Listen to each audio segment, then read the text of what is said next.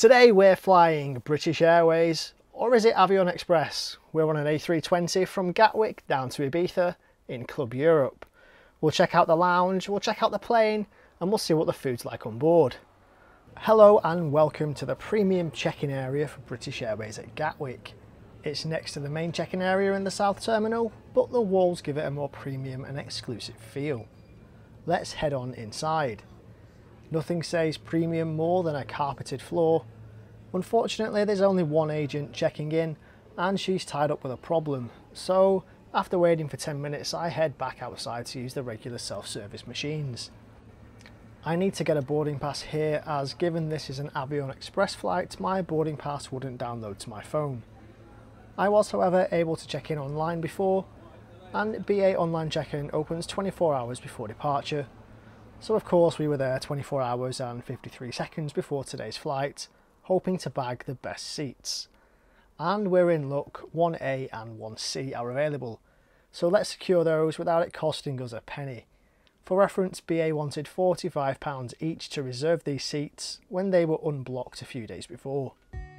Through priority security next, which took about as long as regular security, and then here's the hack that probably most of you already know. Most people will go down here through duty free, down the escalators, you can turn left towards the lounges.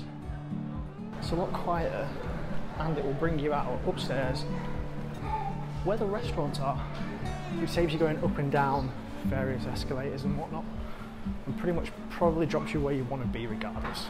With our Club Europe ticket, we're entitled to the British Airways lounge here today. Morven is already here waiting for me. There's a few flights left today, including our delayed one to Ibiza, which means the lounge is quiet and I can show you around. There's a variety of different seating and it does feel spacious. The main food and beverage area is very much on brand to these lounges and similar to what you see at Heathrow. There's a really good selection of drinks from wines, spirits, beers and softs, all of which are self-serve. So I better watch how big my measures are. There's no champagne on offer, but we do have some Prosecco. Alcohol-free gin is available too, and I wonder how much Tanqueray have paid for this exposure. There's a good choice of food with some pasta, salads, all looked good and were continually being restocked despite there only being a few flights left and the lounge closing within the next hour. Hot food was aplenty.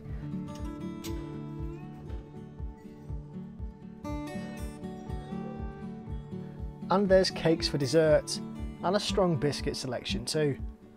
I had a few small plates to tide me over. With the hour's delay we killed some time just watching the planes and taking in the views.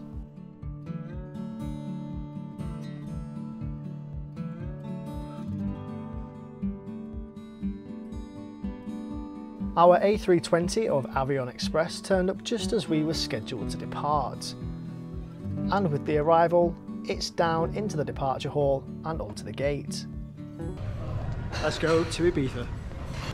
So the flight is boarding now, it's 10 to 9. Luckily for us the lounge closes at 9 o'clock, so we've got 10 minutes to spare.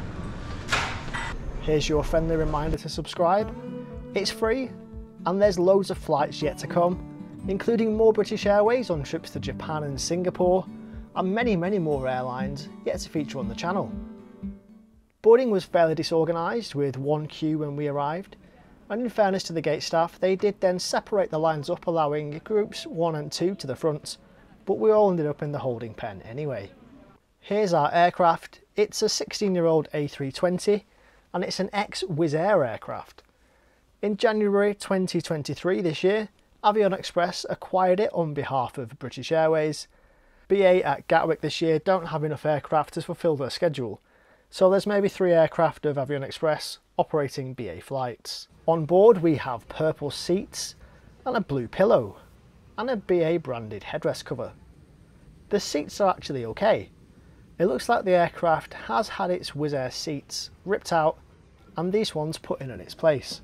One thing missing though, there's no table in the middle seats like conventional BA Club Europe.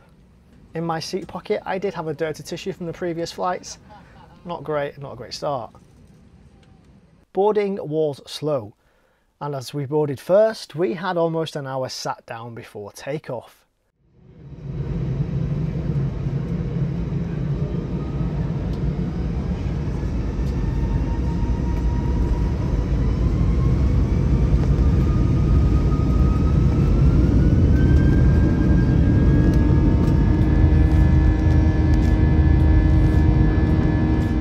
With the light fading, we're into the air just over an hour late. The crew wasted no time in dishing out the champagne and Diet Coke, and we wasted no time in drinking it. Note, I thought the middle seat would stay free, but someone decided they couldn't be that far away from me and ended up sitting there. The crew took dinner orders whilst boarding, the options being lamb shank, prawns and a veggie dish as well. Obviously, it's the lamb shank for us tonight. The meal served on a single tray and accompanied with some veggies and a side salad. There's also a chocolate and orange ganache and a cold bread roll. The table is a little bit wobbly and the tray a little bit slippery on said table. Anyway, ample cutlery was provided, all branded with the BA logo. I really enjoyed this meal. It was a good size and it was full of flavour, and the chocolate ganache, well small, was a really nice way to end. The front toilet was exclusively for Club Europe passengers, and the crew policed this well into the flight. You can tell from the wide metal basin the age of this aircraft. All was clean though, and really that brings me onto the crew, who were excellent. I was nervous about flying Avion Express. I flew them last year with TUI and they left a lot to be desired. I'd also read stories on Flyer Talk of just how bad this Gatwick setup was. On this flight though, the two crew up front in Club Europe were absolutely amazing. My only criticism, they could have topped the drinks up a little bit more frequently, but you know what, it was all fine. There was a BA crew member on board, but they looked after the economy cabin and we only saw them once when they came back up for a chat. Back at my seat now, and there's a pillow for us so we can nap if we want to, with the cabin lights dimmed. We're heading to Ibiza, so of course I'm going to stay up and have a gin and tonic so we can hit the ground running. And in no time at all, we're lined up on runway 24, flying over Playa d'Embossa, as Calvin Harris is finishing up his Ushuaia set on a Friday night. Here's a BA City Flyer E190 landing with some daylight so you can see what the approach looks like.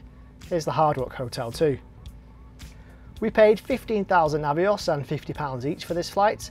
The main reason we used points was because EasyJet wanted over £350 for return flights on this weekend that we travelled. Therefore, I'd consider this pretty good value. And are you really landing in Ibiza if there isn't a big cheer?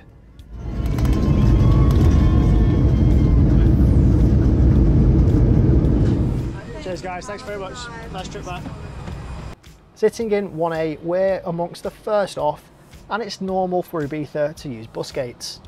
No separate bus for Club Europe though, so it's a little bit of a wait before everyone gets on board and we can make our way across the airport. Okay, that's us through immigration, all the passport control is done, baggage reclaim now, no bags to check, so we're out on into Ibiza. Thank you very much for coming along for today's video. I hope you enjoyed it.